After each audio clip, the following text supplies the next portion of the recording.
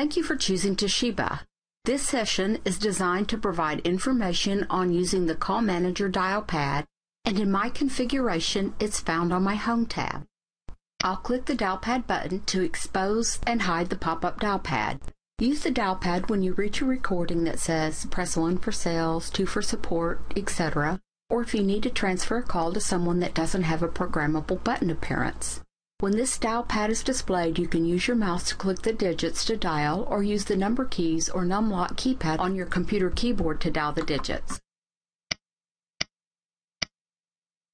And when we've completed our intercom call, we'll click the hang up button.